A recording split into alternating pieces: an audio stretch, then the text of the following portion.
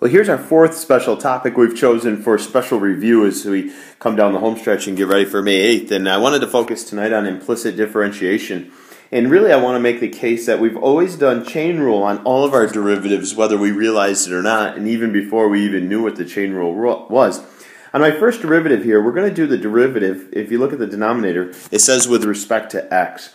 And because the equation is in terms of x, it doesn't feel like we're doing chain rule, but really I want you to think of the x as the inner function. And go ahead and put those parentheses in there as you write down this problem. So the cube is the outer function and the x is the inner function. So as I go through this derivative, I'm going to do the derivative of the outer. We're going to leave the inner alone. It's now going to be squared. And I'm going to finish by taking the derivative of the variable inside with respect to, in this case, x. Now, I think it makes a lot of sense why we've never finished that way, because dx over dx just becomes a 1, and that's why we've always written 15x squared. However, on our second example, it's the same function, 5x cubed, but this time we're doing the derivative with respect to t. So again, let's think of x as being the inner function. We do the derivative of the outer, leave the inner alone, it's now squared, and then we do the derivative of what was inside with respect to, in this case, t. So we finish with 15x squared dx dt. So that's the basic fundamentals. And now we're going to go ahead and take a look at a couple of examples, and just to make sure we're ready for anything that we may see on May 8th. In our first example, we're going to throw probably the AP's favorite trick they try to keep up their sleeve, and that's they try to sneak the product rule by you. When you look at this example, hopefully your eyes are drawn to this part of the problem right here where you see the product rule screaming. The derivative of the first term with respect to x is just a real clean 6x plus.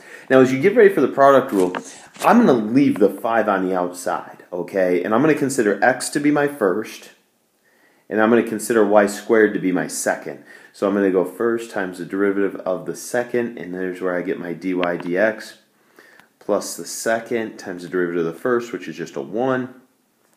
And then I'm going to finish with minus 12y squared dy dx. And then we'll finish by setting it equal to 0. Don't forget that, of course, the derivative of a constant is 0, whether it's with respect to x or y or t or any other variable. Now, of course, the big trick is to try to isolate the dy dx. So out of the 4 terms on the left side, 2 of them possess a dy dx. And so I'm going to leave them where they are. So I've got the 10xy dy dx and the minus 12y squared dy dx on the left side. And meanwhile, I'm going to go ahead and ship the 2 other terms. I'm going to subtract the 6x over, and I'm also going to subtract the 5y squared over to the other side.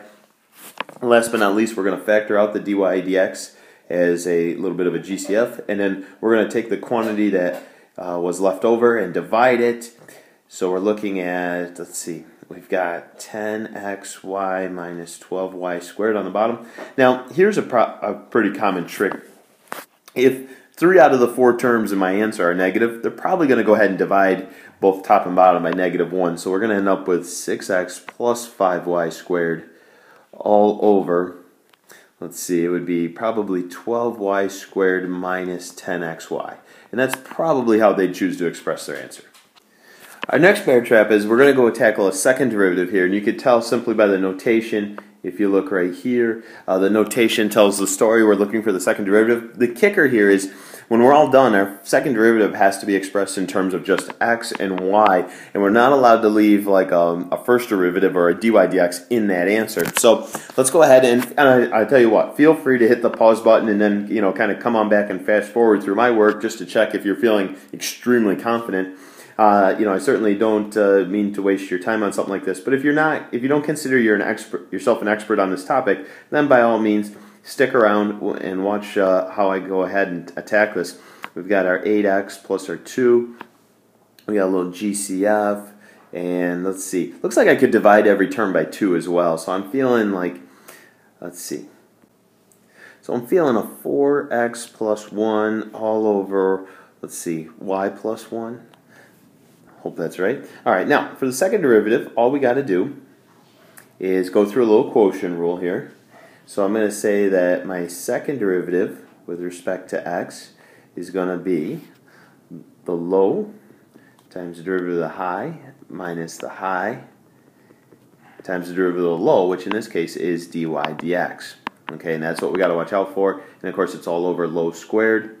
So here's the kicker. I've got to take the answer I had back here and substitute it into that expression right there. So it's going to get a little messy here.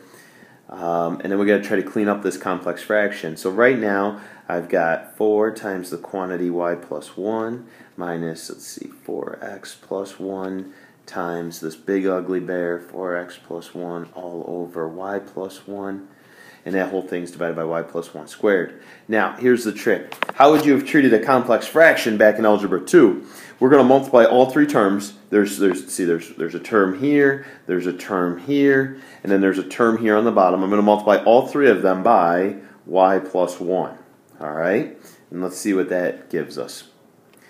And of course, why did I decide on that? Well, whatever the denominator was here, that's what I was going to eventually multiply everything by. So I've got 4 quantity y plus 1 squared, and then I've got minus the quantity 4x plus 1 squared all over. Don't forget about this guy. This is probably the one that gets forgotten about the most. This one's now going to be cubed, and that's what I would say is my final answer for my second derivative of that function.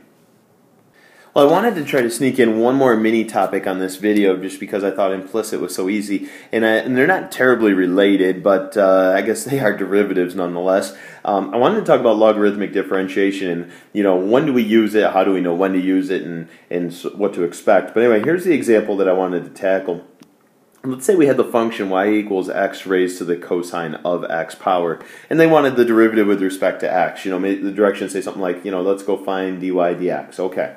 Now you'll notice, and here's the key, we've got a variable. When you look on the right side over here, there's not only a variable in the base, okay, and when I say base, I'm referring to this rascal, but there's also a variable in the exponent as well. Typically, we would only have a variable in the base and not the exponent, or in the exponent but not the base, but in here we've got, both cases happening. So here's a trick, and that's what's going to tell me to use this technique called logarithmic differentiation. So what we're going to go ahead, we're going to take the natural log of both sides.